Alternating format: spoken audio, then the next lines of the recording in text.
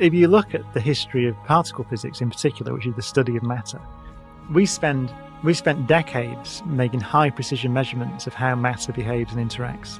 And we look, for example, for a fifth force of nature. So we know four forces: the gravity, the two nuclear forces called the weak and strong nuclear forces, and electromagnetism. And that's what we know exists. And we look for another one with ultra high precision, and we don't see any evidence of it. So I would claim that we know how matter interacts at these energies, so room temperature now, these energies, we know how matter interacts very precisely.